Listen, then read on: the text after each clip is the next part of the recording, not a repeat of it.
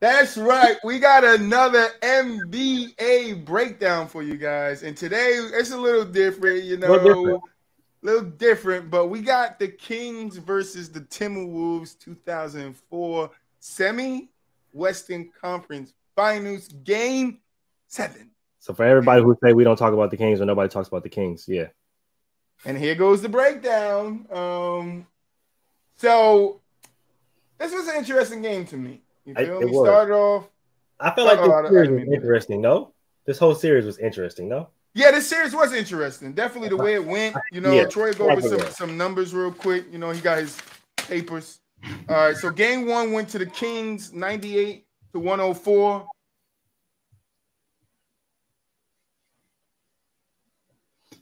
Sorry, I'm gonna kick my daughter in the butt. So Kings took the first game, 104, 98. Timberwolves come back, take the second game, 89. Sorry. Timberwolves take the third game, 114, 113 in overtime. And then Kings take game 4, 87-81. Timberwolves take game 5, 86-74. And then Kings take game 6, 104-87, which leads us to game 7, which was finished by the Timberwolves 83-80 on a almost game-tying shot by Chris Webber.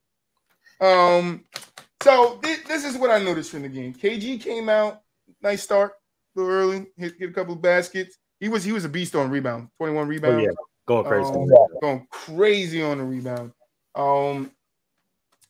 Sam Cassell. Sam Cassell, middle first quarter, he started to really start putting that ball in the basket. And I know y'all heard us talk about Sam Cassell before, and that's all fine. That's fine and dandy, because you guys always say there's no role players, the role players back then. But why we keep talking about Sam Cassell and Charles Oakley? Sam Cassell's been on 3 different teams we have talked about him on. So Sam Cassell, very good start in this game. I'm gonna say the Kings were trying to run early, like they were pushing it, throwing it right up to what's his name, Doug Christie. Mm-hmm. They were getting the ball up the court real fast, trying to find some offense, trying to catch them slipping. Wolves did a good job at containing that. They had the lead throughout until the end of the third quarter, I believe. It's when the Kings came back, took the lead, and then no other than Sam Cassell. What's Sam Cassell who hit the shot, right? Third quarter. Mm-hmm. Kings took the lead. And then fourth quarter started the third. I don't know who hit that 3 for the Kings, though. I didn't write it. Was it Doug? Was it Doug Christie?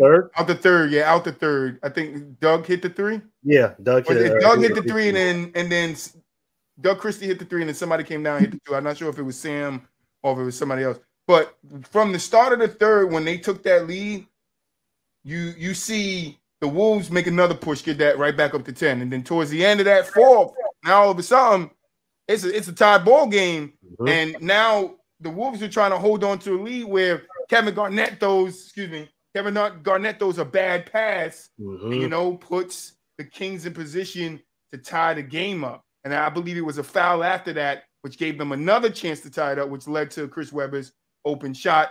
Chris Webber did not make it.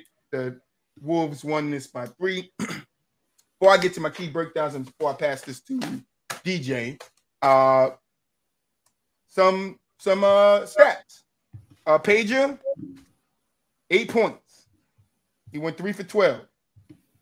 Shot 25% from the field. Mike Bibby, 4 for 13, 3 for 7 from the 3-point line, 15 points. Doug Christie, which was the highlight of the Kings, he had 21 points, 9 for 17, 3 for 5 from the 3. Chris Webber, 16 points, 8 for 17. He did not make a 3. The only 3 he took was the 3 he missed at the end of the game. Bloody motherfucking D-Blot. I don't know what he did in this game. Oh, yes, I did. He did nothing. All right. He gave me 7 points and 6 rebounds, 2 for 4 shooting. Couldn't even take shots. Who is the best player on this team? I wanted to ask you guys before I continue. Who's the best player on this team? It was supposed to be Chris Webber.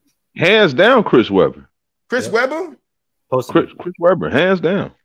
Chris Webber. I mean, well, Chris Webber got played by Doug Christie, but we're not here then. You feel me? Body D Black, don't give me none. You got 11 points. Brad Miller, I want to shout out Brad Miller. He was making some key baskets, you know, when they needed a basket. Brad was playing some tough defense. But on the Wolves side, we got Kevin 32 and 21 beast mode. He scored 14. Right, this is just a slight at Pippen, right? And the guy on Facebook that was telling me that Pippen ain't a choker. Guess what? Same scenario. Game 7, close out game, fourth quarter. Now Garnett didn't give you. He gave you.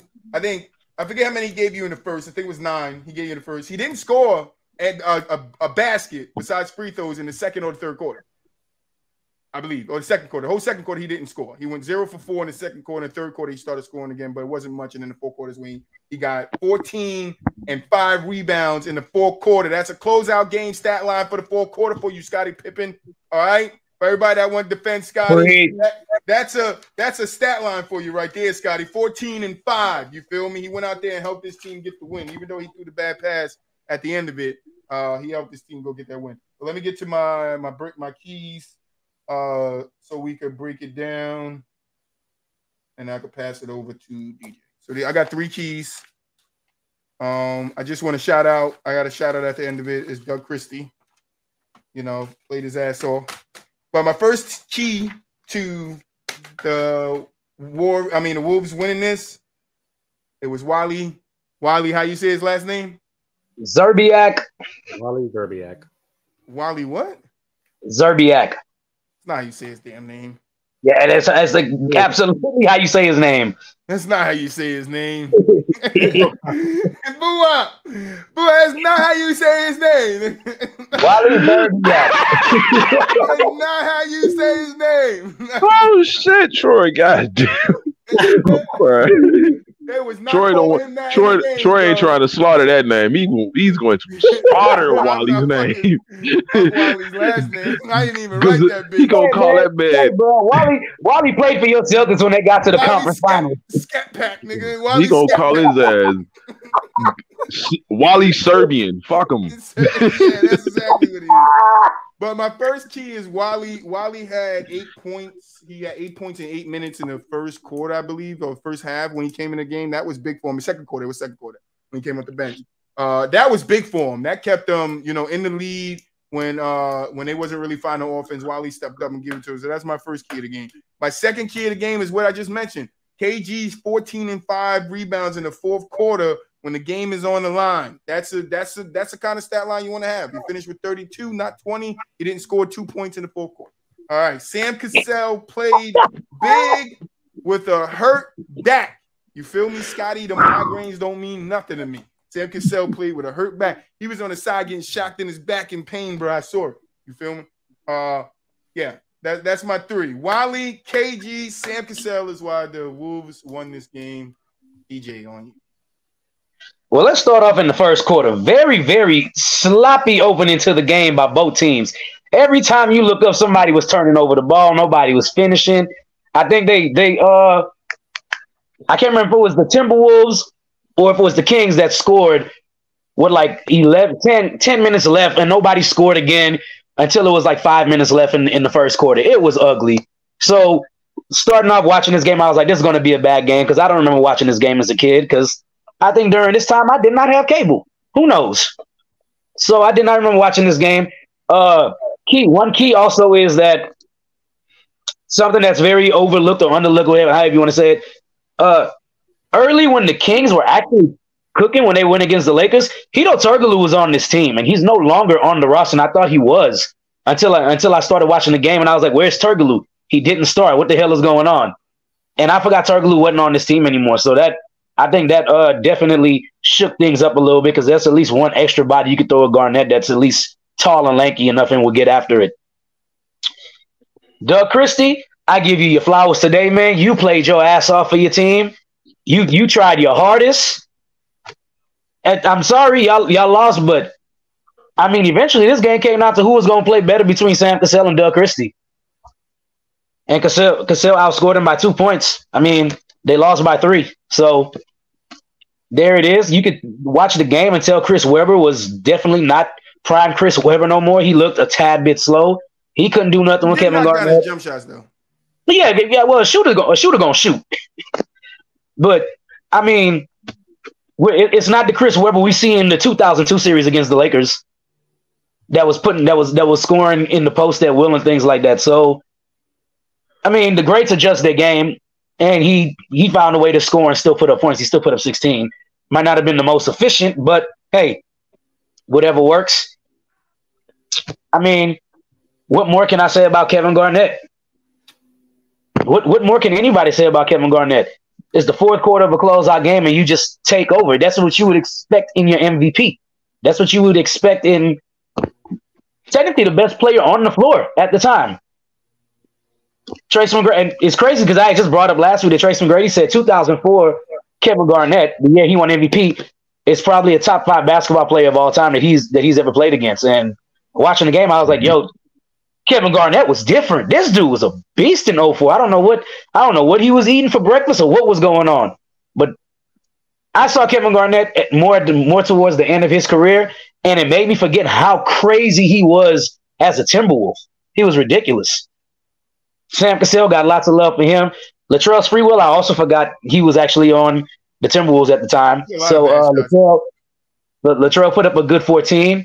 A lot of people forget at one point Latrell was a very, very good player. He was capable of. He was a walking bucket. That's what he was.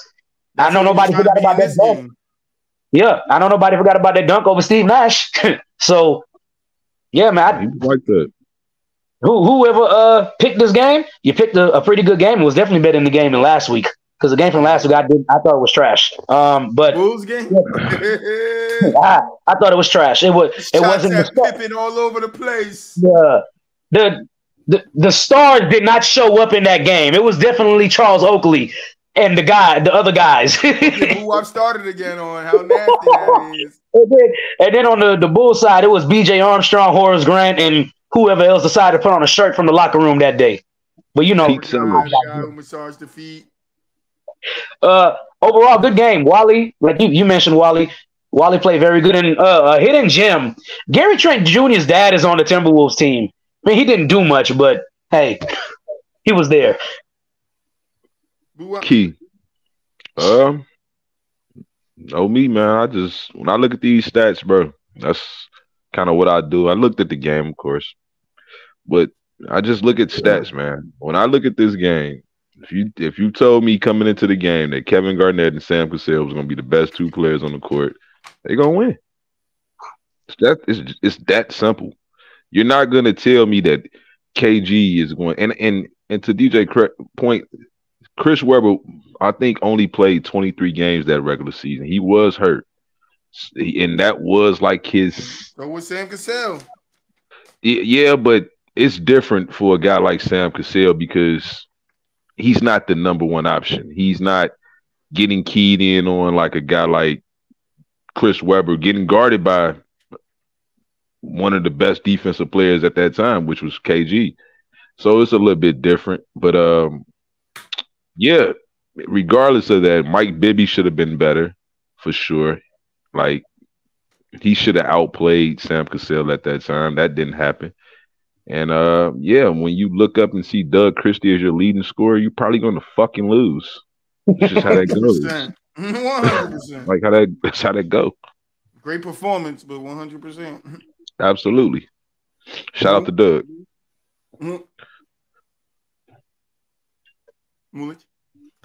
All right, so a few things that I've seen from this game. Number one, Chris Webber did not have a good series. Now, to Buop's point, he did not play the whole season, so he wasn't relatively healthy. But to Troy's point, if you're not healthy, get your ass from out there. Don't fucking play. So Amen. Healthy enough to get out there That's and my point. run Always my point. and shoot. So be healthy enough to fucking play. So if you gotta go, give me 25 and 12. Hey, no excuses from that point. Chris Webber was absolutely horrible in this series, and there was a reason why, and his name was Kevin Garnett. Okay, Kevin Garnett had that man in prison, not jail. Okay, prison. All right, he had him frustrated like a. I grew up in the California Bay Area, so I grew up watching a lot of Warriors games, a lot of Kings games. Right, I grew up watching a young Chris Webber. I grew up watching him at Michigan, bro. I did not see him frustrated like how he was frustrated in his game against Kevin Garnett. And I understand he might not have been fully healthy, but bro, I need you a little better. I need you a little better than that. The only time he would actually get a shot is when they would send somebody to flash at the hoop to get KG off his spot and to give Weber enough time to shoot that elbow jumper, which was key whenever he got it. But if you had Johnson rotating in the back of KG, which happened a lot of times, who also came up with some really good defensive plays in this game, KG could stay on the spot and just keep Chris Webber in jail. And that's literally what he did. He didn't have to move out his spot. There was a point in time at the end of this game, I think it was like less than 30 seconds left. KG's at the perimeter and he gets a key steal. Literally key steal, bro. Put long ass arm. Look forward. I wasn't even gonna get there yet, boo, because I'm gonna get to the defensive prowess that man was on this game. He ain't boiling water yet. Go ahead. Literally. Go ahead. You simmering. I see you. And say that, you know, this is how Scottie Pippen this and Scottie Pippen that to bring the choice point. This is how an MVP, not only MVP, but the star person of his damn team is supposed to fucking play. Supposed to play. Let's go ahead and look at these numbers, man, because I really don't think that people really understand this is how you're supposed to perform as a star player on your team in a closeout fucking game, especially when the game starts to get close. Because they started to make a push. Doug Christie came up with some solid effort plays, and this was the thing. A lot of effort was missed in this game on Mike Bibby's part, on Page's, especially Page's part. Oh my god. I think he was all NBA that year too. All NBA that year. Peja, what was going on? Like I would have took him out. I think they had to stick with him because Bobby Jackson didn't dress. He was hurt that game. And I think that was their other shooter. So they were like, damn, we can't go to our other shooter. But let's go ahead and look at these numbers, man. 32, 5 blocks from Kevin Garnett. 5. Shit. Come on, bro. 4 steals, 2 assists, and 21 rebounds. 63% from the free throw line. This nigga even took a 3 and made it. Yeah, he was tripping. He was tripping that day. He was like, I'm in my bag. The next thing you know, I got to give a shout out to Mr. Choke That Hoe. Latrell Sprewell. Okay, 14 points, and those were effort points. All right, thank you, Buwap. That's the exact animation I was looking for. Those are effort points. This is the thing a lot of people forget, bro. A lot of people don't like to give credit to the role players that give unmatched effort. That is what wins a lot of these goddamn games in these finals. When you have the star players that's going off, your KGs for 32, your Sam Cazells for 23.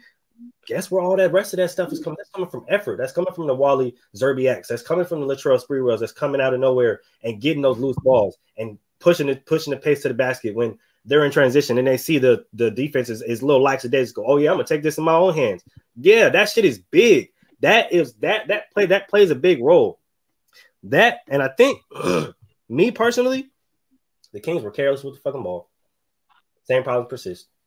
Same problems I see now, same problems I see back in the day. They were careless as shit with the ball. Take care of the damn ball. Lazy passes, horrible passes, bad shots, not boxing out on rebounds. That's the reason why KG had so many rebounds. And if you look at it, Irvin Johnson, that's the reason why he was killing on the inside. Because they were lazy on lazy on defense, lazy on rebounds, bro. And it came down to literally the last shot, and Chris Webber couldn't hit it. That was the script of the game. Came down to Chris Webber trying to hit an open shot, and he couldn't hit it. Now you can blame that on health. You can blame that on him. It don't matter, bro. You got to hit that shot. You're the star player of that team because Kevin Garnett gave you everything he could, and at the end of the day, it showed. They won the goddamn game. Got to in advance. Man, if I was Doug Christie, I would have had to whoop their ass. Oh God! Oh yeah, bro. I'd have, man, somebody getting their ass whooped. He was the only one out there that looked like he wanted to play. Fourth quarter, I think less than 5 minutes left. He presses Sam Cassell and gets a steal and a foul to get that possession, and it's a 3-point game. He's the only one doing that. Everybody else is just standing around watching ball, watching shit happen. Doug Christie is the only one out there giving effort. That man, yeah, y'all would have had to see me in the locker room. Period. Yeah, they was gonna have to holler at me for real. That boy Page, averaged 24 points that regular season. 24. You came and gave me a third of that. Boy, I would beat your ass. I would beat your ass, boy. You got me fucked up today, boy. This shit is crazy. You're getting Jordan. This shit is crazy. Don't care. Yeah, you getting the piece. You getting pieced up, bro. As soon as I see you, I got a sock. No way. There's absolutely no way. It nothing to talk about. Like, how y'all feel about D-Box then? Hey, D-Box would have to catch it too. No, Vladdy would have got stomped out. Bro, Vladdy was like 82 years old, man. We're gonna let him slide. Vladdy still would have got stomped out, bro. He was old as shit. He was old as shit. With a minus 15 plus minus. Now, when I did say Chris Webber was the best player on that team, I got to take that back. That was clearly Peja Stojakovic. Yeah, he was the best player on that team. Yeah, Stoy was. He got outplayed by Chris Doug. He got outplayed by the Dougies. Hey man, if I'm Doug Christie, shout out to Doug Christie because he finally got a nice little coaching job, and you can tell that he's a smart player because he's better this year. But if I was Doug Christie, all them niggas walking home. All y'all walking home. Y'all can't get on the bus. Y'all not getting on the plane. Don't even look at me. You walking home, bro. I see you niggas in sack. That's a long walk. Check it out, bro. I gave y'all my best game of the playoffs. I think that's his best game of the playoffs. Let me check. It was. It quite literally was, bro. I'm gonna have to holler at y'all, boy. I'm talking about. I'm tossing the locker room up, G. Imagine you walk in. Imagine I walk in. And I'm Doug Chris. I'm like, all right, y'all. Today I'm gonna give y'all 21 points. Everybody on Sacramento is like, oh yeah, we killing these dudes. 21. Man, they laughing. That's what they doing. They like, Doug, sit your ass down. It's about 21 points. Well, your ass ain't scoring no fucking 21 points. You're gonna give me 7. And go shut down Latrell, man. That's all we really need from you. And he did that. Latrell didn't have a good game. Latrell was taking horrible ass shots, bro. Latrell didn't have this was a nasty work by the Kings, man. If they would have got a little bit, if Peja would have hit 15 points, they'd have won this game. That's the reality. Played a little bit better, bro. I'm telling you, he would have been walking home, bro. Game. You can't fly back. You got to walk home. Had he just scored 11, they would have tied the game. Literally. Got 11 from Brad Miller off the They was tripping. That's going to do it for the breakdown.